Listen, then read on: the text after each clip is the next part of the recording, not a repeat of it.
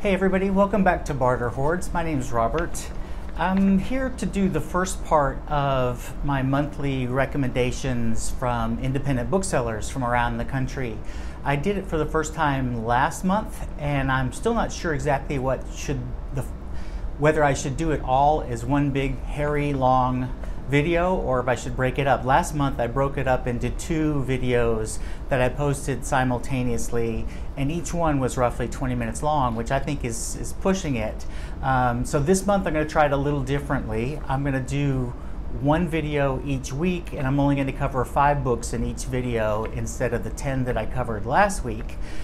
Please let me know which you prefer. I can do it in one 40-minute video if anybody would watch it. It might take me 6 months to upload it with my Wi-Fi speed here at home, but I can do it in one long video with 20 books, split it like I did last month, or do it over the course of the whole month, one video a week.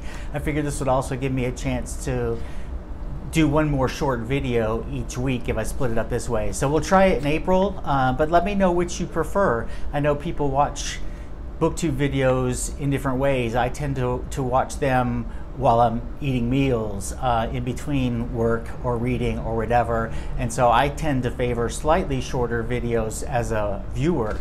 But that may not be true for other people, so let me know if you have a preference. If you don't care one way or the other, that's fine. I just want to do whatever makes it easiest for people who are interested in these kinds of recommendations. Now again, just like last month, these are books that I have not read yet. They're books that have been recommended from independent booksellers all across America, some of which I'm very interested in and have already ordered copies. Others I had never heard of, and they just kind of piqued my interest. So the first one is Tangerine. It's a novel by Christine Mangan, a historical novel. And I'll just go through the publisher's blurbs for these. The last person Alice Shipley expected to see since arriving in Tangier with her new husband was Lucy Mason. After the accident at Bennington, the two friends, once inseparable roommates, haven't spoken in over a year. But there Lucy was, trying to make things right and return to their old rhythms. Perhaps Alice should be happy. She's not adjusted to life in Morocco, too afraid to venture out into the bustling Medinas and oppressive heat. Lucy, always fearless and independent, helps Alice emerge from her flat and explore the country. But soon a familiar feeling starts to overtake Alice. She feels controlled and stifled by Lucy at every turn. Then Alice's husband, John, goes missing, and Alice starts to question everything around her: her relationship with her enigmatic friend, her decision ever to come to Tangier, and her very own state of mind. Tangerine is a sharp dagger of a book, a debut so tightly wound, so replete with exotic imagery and charm, so full of precise details and extraordinary craftsmanship, it will leave you absolutely breathless. So that is Tangerine by Christine Mangan. It came out March 27th from Echo. The next one you've probably seen on a number of channels already. I know Kendra Winchester has talked about it on her channel, and she's actually the one that got me interested in reading this one, and it's Circe by Madeline Miller. It's the follow-up to Madeline Miller's The Song of Achilles, and it comes out next week. In the house of Helios, god of the sun and mightiest of the Titans, a daughter is born. But Circe is a strange child, not powerful like her father, nor viciously alluring like her mother. Turning to the world of mortals for companionship, she discovers that she does possess power, the power of witchcraft, which can transform rivals into monsters and menace the gods themselves.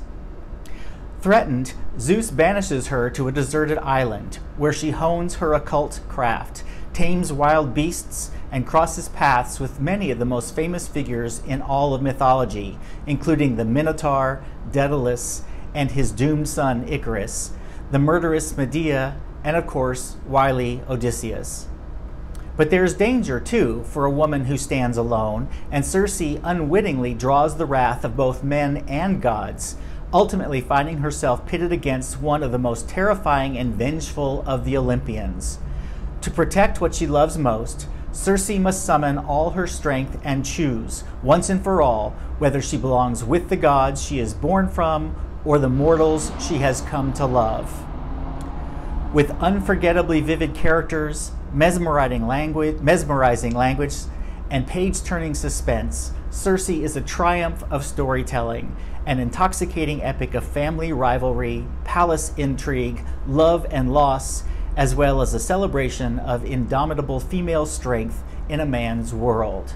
So that's Madeline Miller's Circe, which comes out April 10th from Little Brown.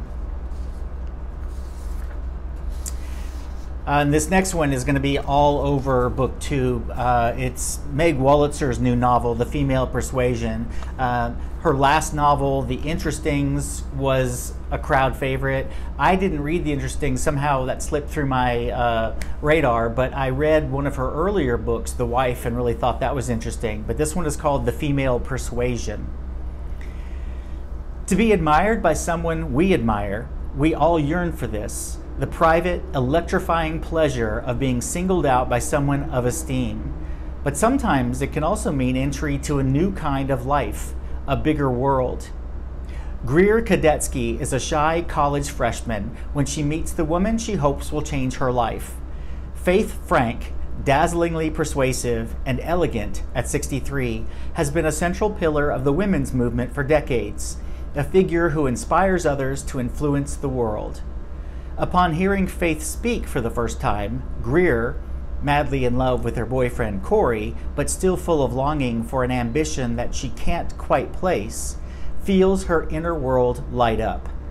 And then, astonishingly, Faith invites Greer to make something out of that sense of purpose, leading Greer down the most exciting path of her life as it winds toward and away from her meant-to-be love story with Corey and the future she'd always imagined. Charming and wise, knowing and witty, Meg Wolitzer delivers a novel about power and influence, ego and loyalty, womanhood and ambition. At its heart, The Female Persuasion is about the flame we all believe is flickering inside of us, waiting to be seen and fanned by the right person at the right time. It's a story about the people who guide and the people who follow, and how those roles evolve over time, and the desire within all of us to be pulled into the light.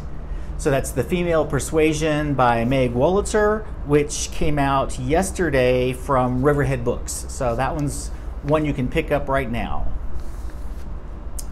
The next one is a memoir. It's called And Now We Have Everything, on Motherhood Before I Was Ready by Meaghan O'Connell. Meaghan O'Connell always felt totally alienated by the cutesy, sanctimonious, sentimental tone of most writing about motherhood. After getting accidentally pregnant in her 20s, she realized that the book she needed, a brutally honest, agenda-less take on the emotional and existential impact of motherhood, didn't exist. So she decided to write it herself. And Now We Have Everything is O'Connell's brave exploration of transitioning into motherhood as a fledgling young adult. With her dark humor and hair-trigger BS detector, O'Connell addresses the pervasive imposter syndrome that comes with unplanned pregnancy, the second adolescence of a changing postpartum body, the problem of sex post-baby, the weird push to make mom friends, and the fascinating strangeness of stepping into a new, not yet comfortable identity. Most unforgettably, O'Connell brings us into the delivery room as no writer has before, rendering childbirth in all its feverish gore and glory, and shattering the fantasies of a magical or natural experience that warp our expectations and erode maternal self-esteem. Channeling fears and anxieties that are, shockingly, still taboo and often unspoken, And Now We Have Everything is an unflinchingly frank, funny, and intimate motherhood story for our times, about needing to have a baby in order to stop being one yourself. And that is And Now We Have Everything, on Motherhood Before I Was Ready by Meaghan O'Connell, and that comes out next week, April 10th, from Little Brown. And the fifth one this week is from Charles Soule. It's called The Oracle Year. Knowledge is power. So when an unassuming Manhattan bassist named Will Dando awakens from a dream one morning with 108 predictions about the future in his head, he rapidly finds himself the most powerful man in the world. Protecting his anonymity by calling himself the Oracle, he sets up a heavily guarded website with the help of his friend Hamza to announce selectively his revelations. In no time, global corporations are offering him millions for exclusive access, eager to profit from his prophecies. He's also making a lot of high-powered enemies, from the President of the United States and a nationally prominent televangelist to a warlord with a nuclear missile and an assassin grandmother.